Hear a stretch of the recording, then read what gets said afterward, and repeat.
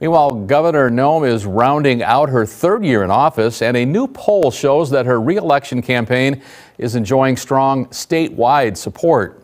Voters were most divided on the issue of legalizing marijuana, with roughly 39% of South Dakotans in approval of Nome's actions recently, compared to 33% who strongly disapprove.